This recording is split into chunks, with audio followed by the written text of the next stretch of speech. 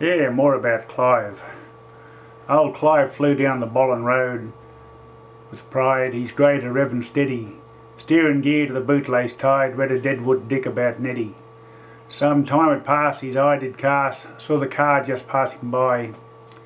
The grey to lurched, the right driver smirked, and the car began to fly. It landed hard in a cloud of dust, the people cursed and swore. Clive thought, that got rid of the rust, but still couldn't get off the floor. So he hung there with his foot in the air and did his best to explain. The air was blue with language rare as they drove off to catch the train. By Don Johnson. Poor old Clive, eh?